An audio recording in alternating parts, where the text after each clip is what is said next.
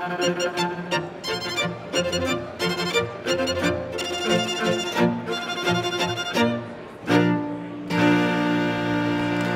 and gentlemen, welcome to the 2017 Blavatnik National Awards for Young Scientists. The young scientists we are honoring tonight are working at the cutting edge of fields like astrophysics, materials science, nanotechnology, geophysics, genetics, and genomics. The work is urgently needed to solve the challenges of the 21st century and beyond. Will everyone please stand as we welcome the finalists of the 2017 Blavatnik National Awards for Young Scientists. Welcome, Blavatnik Scholars. Congratulations to each of you and to all of this year's National Finalists. You know, you've been chosen for not only the quality and novelty and impact of your discoveries to date, but everybody needs to know that what makes this award special is that it also assesses your extraordinary promise. Ladies and gentlemen, let's give a round of applause to the newest honorary member of the New York Academy of Sciences, Mr. Len Blavatnik.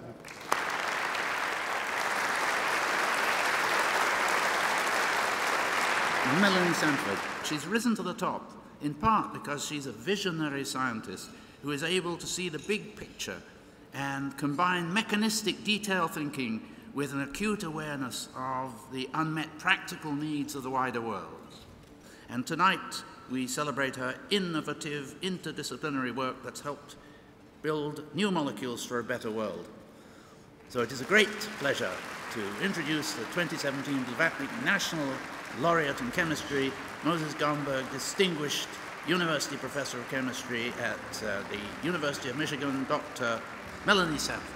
So my research really focuses on developing better ways to make chemical bonds. Current estimates suggest that greater than 10% of US annual energy consumption is taken up with these processes of making chemical bonds. And so if we can develop ways to make chemical bonds in a more efficient, a safer, a more energy efficient manner, we have the potential to have a huge impact on society. It's a tremendous honor to win this award. I again want to thank the Blavatnik Foundation again, and again, it's fantastic. Thank you.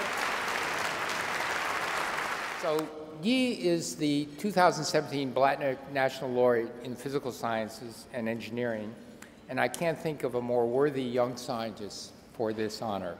Tonight, he's being celebrated for his truly groundbreaking work fostering sustainable energy through creative innovations in nanotechnology.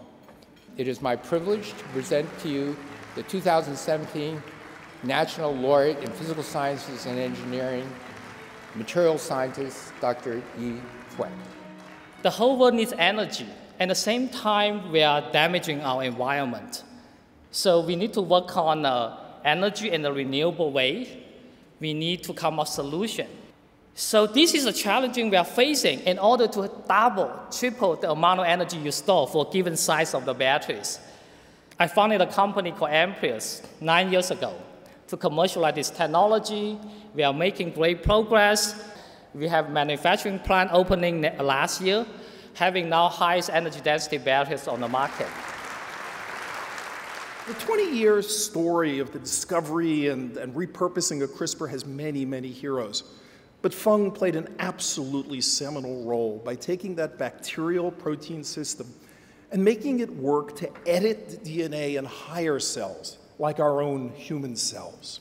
Ladies and gentlemen, it is my great privilege to introduce to you an extraordinary young man and a colleague of mine at the Broad Institute of MIT and Harvard, the 2017 Blavatnik National Laureate in Life Sciences, Dr. Feng Zheng. I'm deeply honored to be here. Over the past day and also over the summer symposium, I've gotten the opportunity to meet many other young scientists who are really working at the frontier of their fields and pushing the world forward. With the completion of the human genome, we now know the DNA letters in the genome, every single one of them.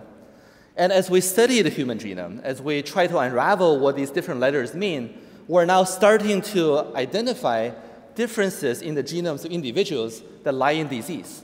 To date, we have now identified over 6,000 genetic mutations that underlie disease.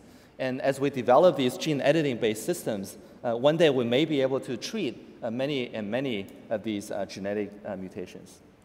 Thank you very much. It's really a great honor to be here. Ladies and gentlemen, please welcome Mr. Walter Isaacson. He's the greatest person who connected art and science, Leonardo da Vinci. He didn't just connect art and science, he made no distinction between the two. Because, like a lot of people in this room, he simply wanted to know the patterns of nature. He wanted to know everything you could possibly know about everything that could be known, and by looking across the patterns of nature, he was able to see their beauty. What we do here, what Len Blavatnik does in his life in arts as well as science, as well as in education, what we all try to do is eventually figure out we're trying to connect with something larger than ourselves. Ladies and gentlemen, here's to the exceptional 2017 Blavatnik National Awards for Young Scientists, Finalists, and Laureates. And to science.